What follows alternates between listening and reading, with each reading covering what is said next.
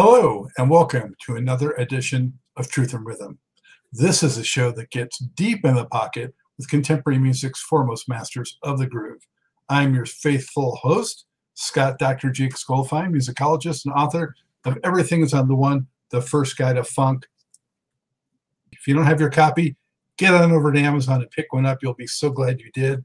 Chock full of all kinds of great stories, reviews, fun lists, everything funky and fun. Get your copy, give one for a gift. Whether you're watching to the YouTube channel or on funkandstuff.net, or also on Daily Motion or Vimeo, or listening to the podcast audio version on iTunes, Spotify, all kinds of leading providers. Thank you, as always, very much for your continued interest and support in the program. Speaking of which, if you like what you see, like what you hear, want to support this program, help keep the lights on, then you can donate. You can contribute a little to the funk, to Truth and Rhythm, to the jazz, R&B artists. I mean, it's not going to them. It's helping support the show. But by extension, it supports those artists and their legacies and their stories. So anything you can give is much appreciated. Go to the funkstuff.net site. On the right-hand side of the page, there's a link to follow. It's easy and much appreciated. On to the show. This episode features one of the most recorded guitarists in the world, Mr. Paul Jackson Jr. Also an accomplished producer, composer, and arranger, Jackson spent a decade as an ace session player, lending his highly in-demand skills to an astounding roster of respected and iconic music stars spanning the genres of jazz, pop, R&B, and beyond before he launched his successful solo career in the late 1980s as a jazz R&B fusionist. His varied albums typically check all the jazz, funk, and R&B boxes with tasty and nimble solos throughout. Though he never got to meet or work with one of his chief guitar and musical influences, Wes Montgomery, Jackson has forged professional relationships with all the others who touched his formative years. Those include Earl Klugh, George Benson, Ray Parker Jr., George Duke, Earth, Wind & Fire's Al McKay, and Lee Ritenour, as well as his mentor, Patrice Rushen. He has also appeared in the recordings of superstars like Michael Jackson, Whitney Houston, Elton John, Barbra Streisand, Celine Dion, Quincy Jones, Luther Vandross, Ella Fitzgerald, Natalie Cole, B.B. King, Kenny Rogers, Al Jarreau, Stanley Clarke, Joe Sample, Barry White, Chicago, and so many others. More recently, Jackson contributed his talents to a Daft Punk album that won 5 Grammy Awards and was number 1 in 104 countries. Jackson also released 8 albums under his own name, including his debut, I Came to Play, in 1988, Never Alone duets in 1996, and most recently, Stories from Stompin' Willie. The latter was a tribute to his deceased friend and musical giant, George Duke. And the highly funky album includes several remakes of Duke's works. In 2018, Jackson joined prolific keyboardist Jeff Lorber's funk soul jazz trio with the terrific Life in Times having dropped earlier this year and the group hitting stages in its support. In addition, Jackson has appeared on many TV shows and specials, including Martin, Don't Forget the Lyrics, The Tonight Show with Jay Leno, and American Idol. Jackson covers most of those experiences in this in-depth Truth and Rhythm interview. He digs deep into his playing techniques, unforgettable memories, recording some of contemporary music's greatest songs, working with famed artists, stories around his own releases, spirituality and faith, just about everything in between, and even the fantastic thing just around the corner. Now, let's get in session with one of the most ubiquitous session players of them all, Paul Jackson Jr., or, as George Duke nicknamed him, Stompin' Willie. All that and much more just ahead. Welcome to the show. Enjoy. I'm delighted to welcome to the Truth and Rhythm studio one of popular music's most in-demand session players and a distinguished recording artist in his own right. I'm talking about jazz, R&B guitarist, producer, composer, and arranger, Mr. Paul Jackson Jr. Paul, how are you today? I'm great, Scott. How are you? I'm doing very well. Thank you so much for joining the program. Good. I see you have a Lakers hat on, so keep hope alive. I have. You know, I'm a native Angelino, so I've been away from there for about 10 years, but it's been a rough 10 years since I left. I feel like I took the good basketball with me. I think you did. I think you left and you took all the gusto with you. So like I said, keep hope alive, and we'll see what happens. Yeah, this year. Yeah, it looks like we may buy our way to winning something here. It could happen. It could happen. Yeah. So obviously you're in Los Angeles, and you're a native as well, or? Yep, born and raised in South Central Los Angeles. Been here all my life and still live here. Nice. So as I mentioned before we started, I'm a big fan going back to, it seemed like every record I bought in the early 80s, mid 80s, late 80s had Paul Jackson Jr. on there. And then, when you came out with your own records in the late 80s, starting with I Came to Play, and I was a DJ and a music journalist at the time. And so, it's a thrill to get to talk to you and find out some of those stories as we go through the show. Cool. Sounds good. Well, I'm happy to be here and fire away. I'm good to go. All right, cool. Plenty of coffee and. All right. So, Paul, how did you first get into guitar and into jazz, and what's your musical foundation? Well, the reason I started to play the guitar is because my mom, in her infinite wisdom, would not buy me a set of drums. We went to Gardena Valley Music when I was a kid, and there was a drum set. I wanted to play drums. And in the window, there was a Metal Flake Blue drum set. I don't remember the brand, but I remember the price. It was $369. And my mom looked at me and said, "This is not going to happen." However, we walked into the store and she said, "Is there anything else in here that you see that you like?" And there was a $20 guitar hanging from the ceiling. And the rest, shall we say, is history. But that's how I started studying. Started studying with a guy by the name of Gary Bell when I was 12 years old. And he taught me a lot of techniques and all of my chords, and then chord substitutions, and then how to play jazz and how to do a chord melody, and a little bit about classical and things like that. So I owe a lot of my success really to my parents, their sacrifice for giving me lessons, and also to Gary Bell for really pouring into me everything that he had. When I was 16, started studying classical with a buddy of mine by the name of Greg Perret, who I went on to later score television shows with, and he really introduced me to classical. And I owe a lot also to Patrice Rushen, who put me in her band when I graduated from high school, and she taught me even more. And interesting fact is, right now I'm teaching at the University of Southern California. I'm an adjunct professor there in the pop department under Patrice Rushen. So several years later, she is still my boss. I still call her my boss. She's always been my boss my entire life. So she is still my boss. And so it's been a long time coming, but just, I consider myself the perpetual student, because music is something that you'll never master. There's always something to learn. So, but yeah, it started when I was a kid because of my mom and her infinite wisdom. And did you have any other musicians in the family, or was there sort of an innate talent in the bloodline, or? Well, let's see. My brother plays keyboards, and my sister is a percussionist. She's a percussionist with the Southwest Symphony, and so we all played instruments. Then we had a family band, and we played weddings and parties and dances, and then buddies would join. We'd had different iterations of the band when bass player buddies would join, or other folks, and so. Yeah, there was always music at the house. And I want to state early on here that I don't want Paul Jackson Jr. to get confused with Paul Jackson, the bass player from Headhunters and all that. I'm sure, that happens a lot, especially in Google searches. But I think he's about 10 years your senior. So about 13 years or so, at least. Yeah, about between 10 and 13 years. Interesting story. His name is also Paul Jackson Jr. His middle initial is J. Mine is M. But he never used the junior, which is why I did. Interesting. So, you had this training and you've got your chops together. And what were some of your earliest influences in terms of, guys we would know as players? Oh, lots of guys you know, like Earl Klugh and George Benson and Wes Montgomery, Lee Ritenour.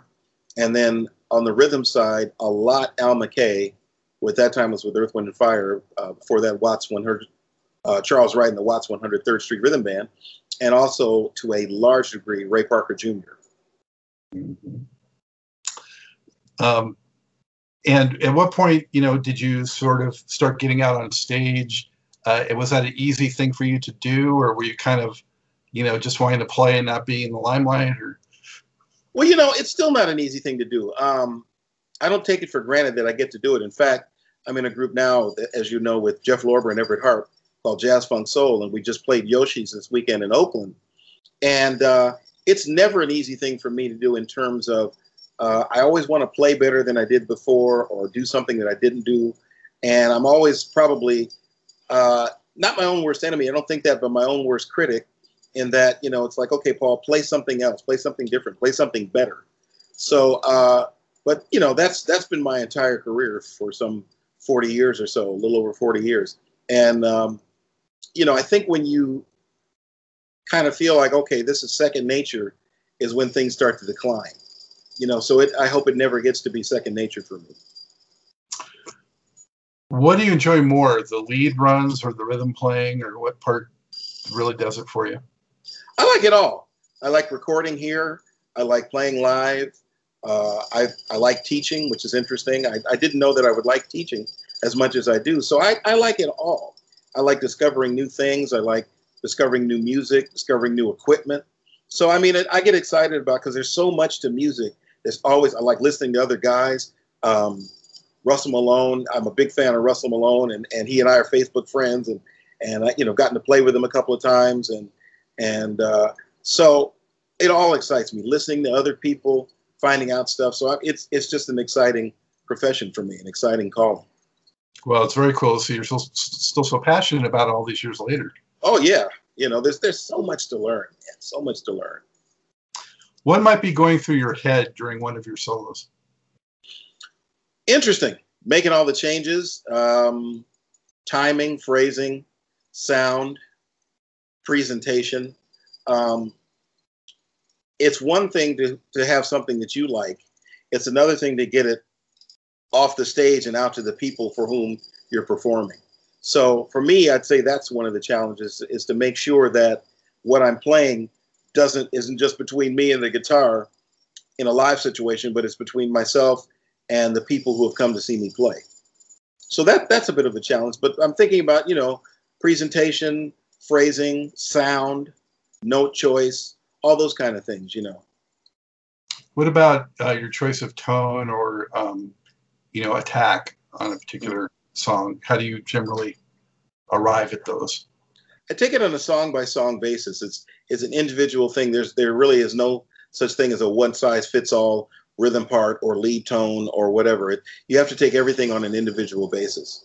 And depending on the situation, sometimes you have to work within the confines of equipment. Like, for instance, in a live show, if I can avoid it, I'm not going to change guitars needlessly.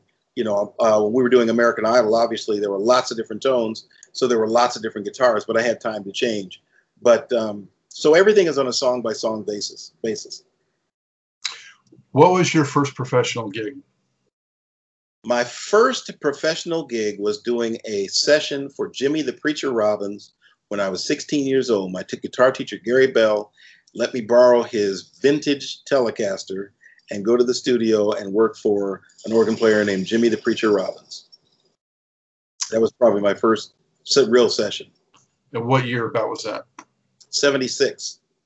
Okay. Yeah. And then how did things progress from there? How did you sort of rise up and start getting so much regular work?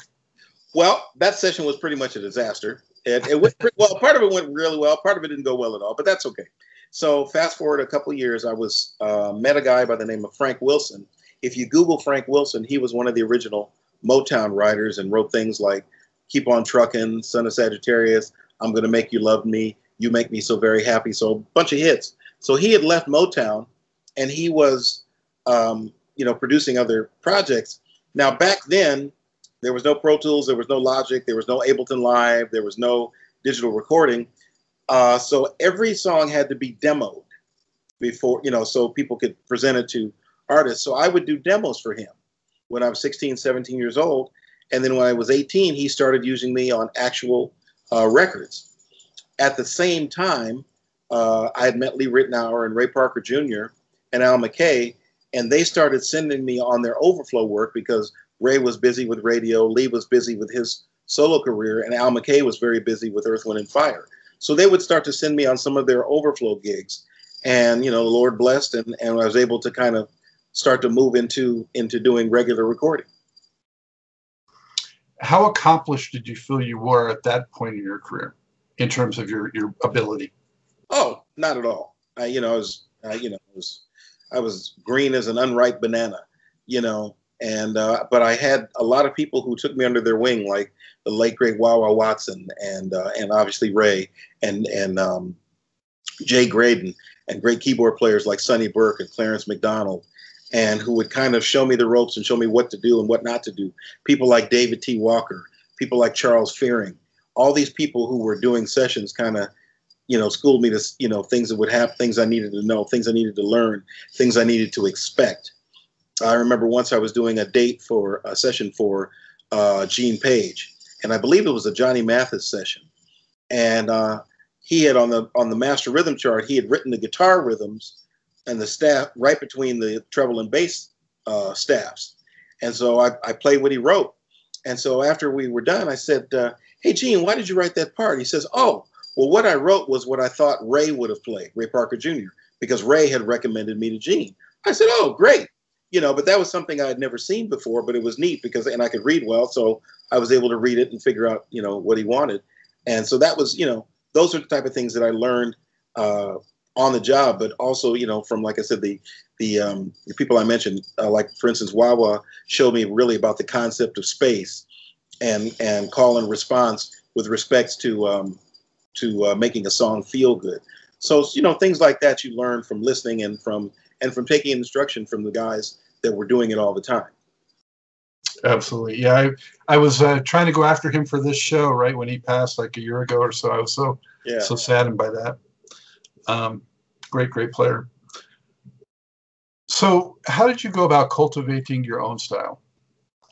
Well, just kind of writing songs. And once again, Mr. Ray Parker Jr. said, hey, Paul, are you serious about this? He said, yeah. He said, well, you should get some recording equipment and start writing songs. So I took every dime I had and I bought a tape machine and a little console and started writing and writing and writing.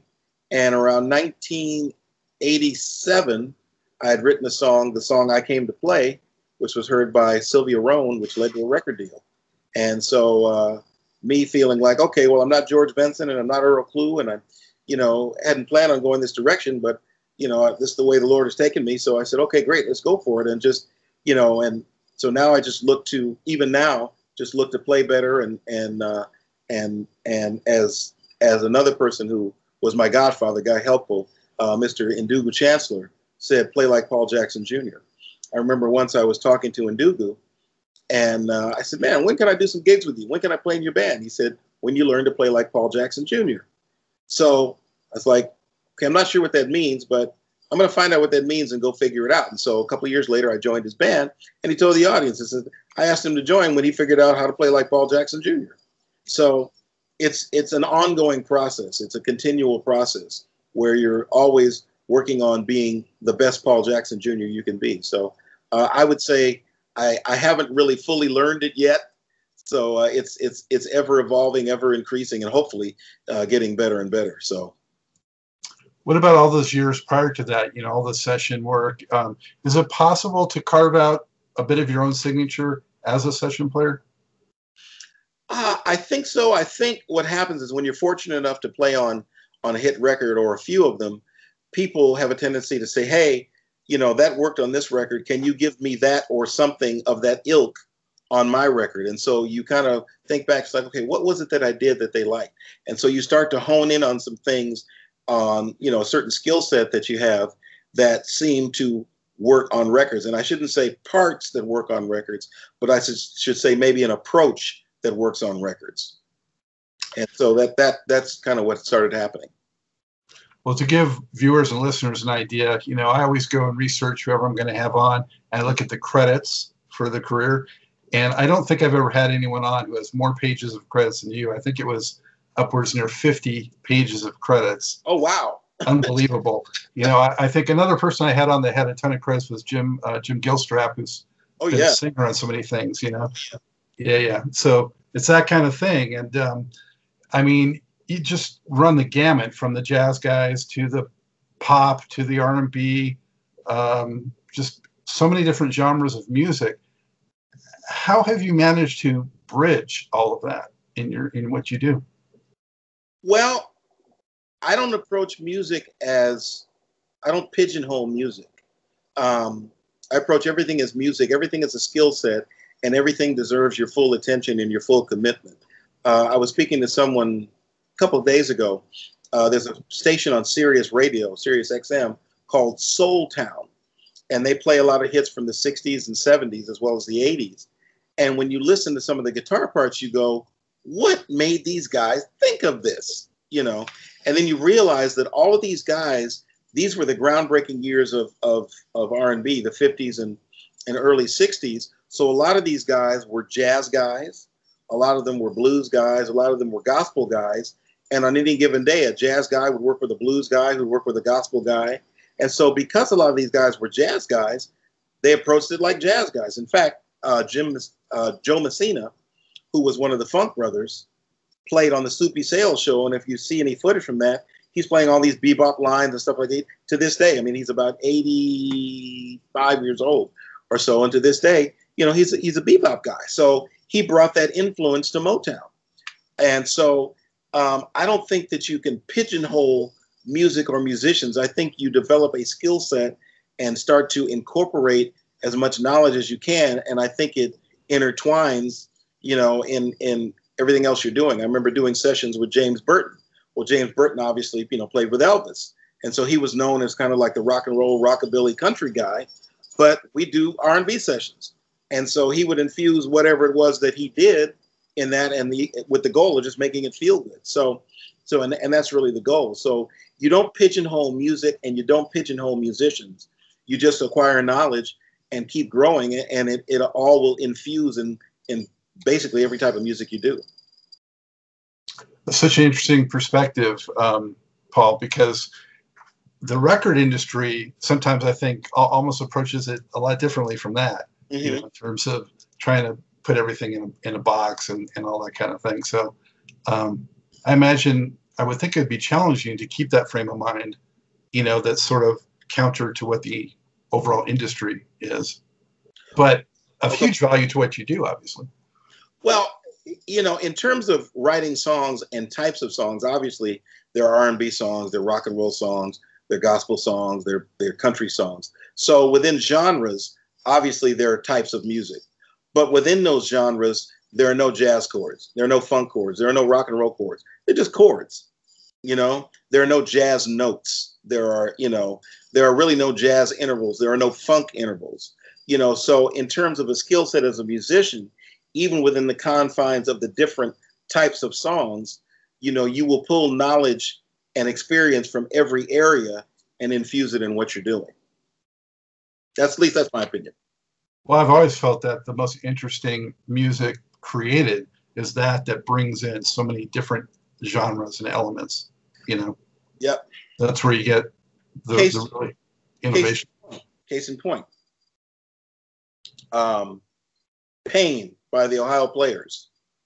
The trumpet solo. If you listen to the trumpet solo, obviously this guy came out of a jazz idiom. Or the saxophone solo by Don Myrick on the live version of Reasons. Playing bebop licks all day long.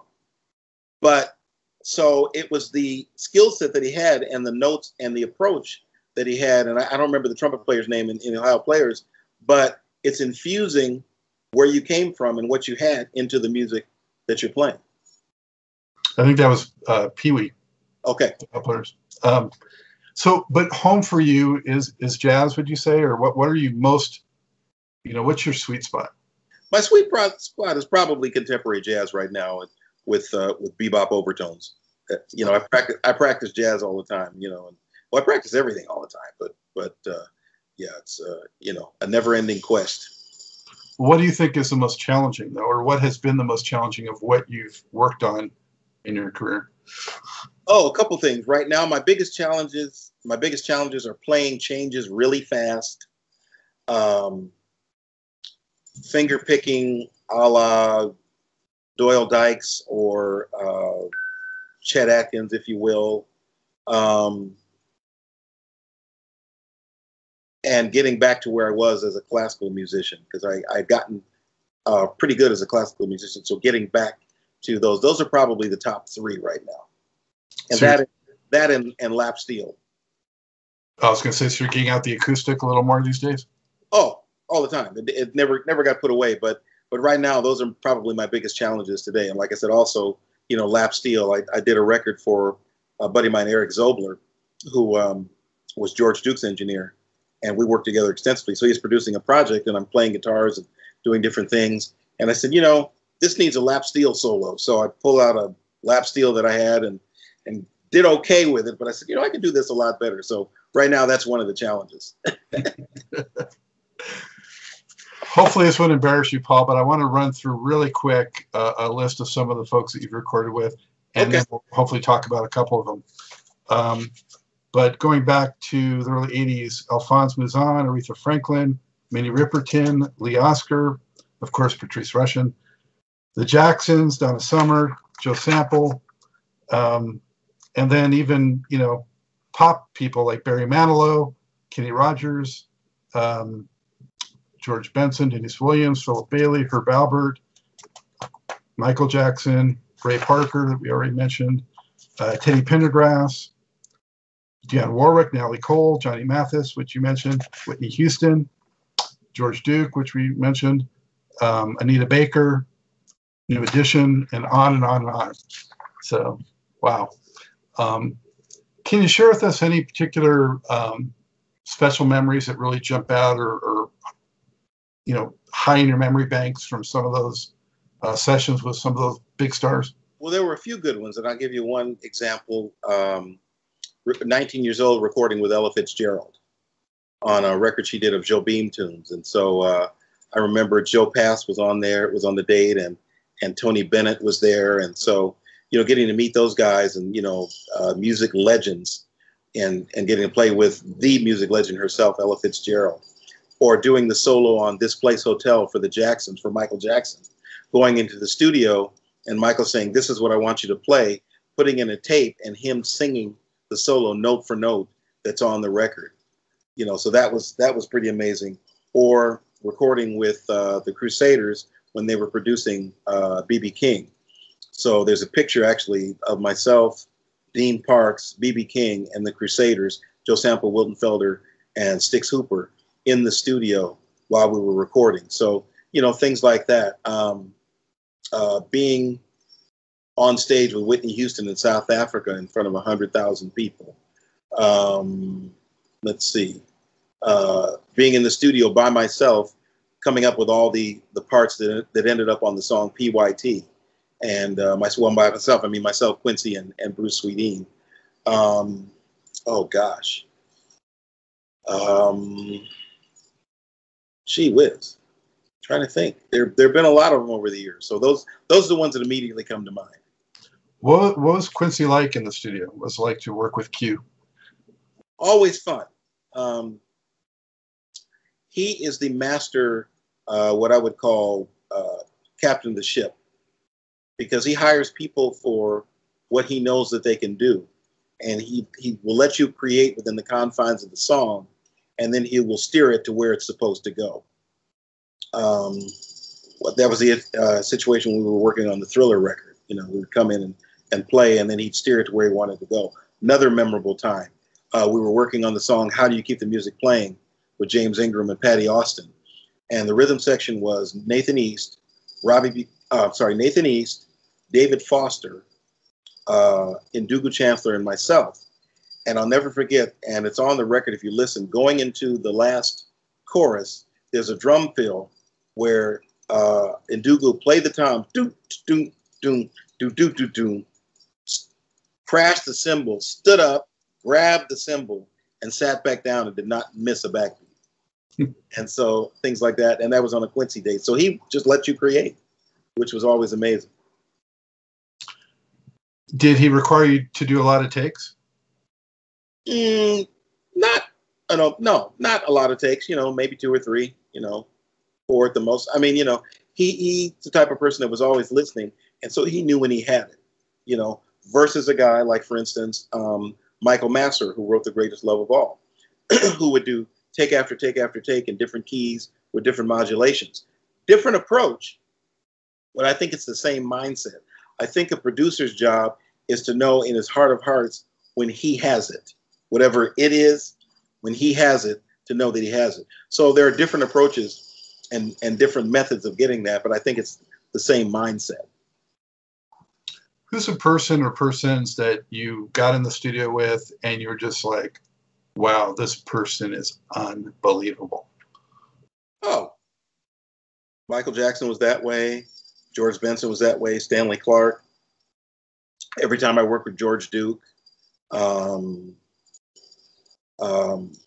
producers, David Gamson, who started out with Creedy Politi and then went on to produce, Shaka Khan and a lot of the records. Arif Mardin was that way.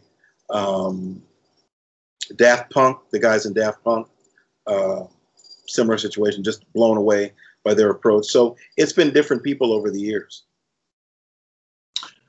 What qualities do you think are most important in being a really sort of go-to session guy? I think the most important quality is assimilation. And by that I mean assimilation and interpretation. The idea is to assimilate the song or understand where the song is going and coming up with parts that will enhance the song quickly. You may not have, you won't have 5 or 6 hours to come up with a part for one song. You might have 15 minutes. And so the idea is how does the song feel? Where is the song going? What can I add to the song to maybe take it from where it is to maybe just up a notch or 2? And that may involve a part and a sound, a couple of parts, a concept or 2 or 3 parts. It can involve a lot of things, but the mindset is the same as what can I do to quickly make this song, hopefully enhance it and take it to the next level. And a lot of musicians, of course, the stars are known for being a little eccentric or flaky. There's not much room for that, I imagine, in being a session guy, right? No, not at all. I mean, the focus is on the music and, it's all business. I mean, when I started out, studio time was $200 an hour, so you don't have a lot of time to fool around on somebody else's bill, And so the idea is to be focused and to be ready and to, be a good listener, a good, like they tell, when you're in the 5th, in kindergarten and your teacher writes on your report card, plays well with others. Well, that's a really important key is to play well with others and to cooperate and realize that, you may not be the star on this one, and your part may not even be the most important, overtly important part, but it's like baking a great cake. I mean, nobody would eat baking powder, but the right amount of baking powder makes a great cake. Too much baking powder makes a terrible cake. Too little baking powder makes a flat cake. So you may not be the frosting on this one. You might be the baking powder, so just realizing that,